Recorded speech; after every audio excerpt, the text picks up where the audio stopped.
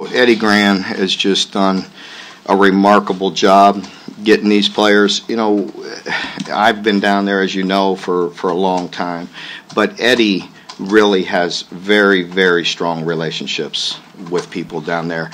And down there, when you start recruiting South Florida, it's about trust. And he's been there for, I don't know, I want to age him, at least 30 years. And, you know, I noticed it right away. I think I commented on it before at a prior press conference about other things. But when he and I first went to Florida State, and I went with him, because I've been through Florida, all through Florida.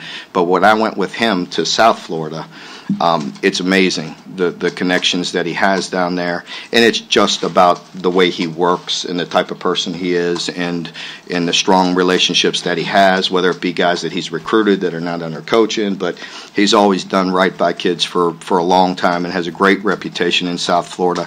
And I think that's a big key, is trust.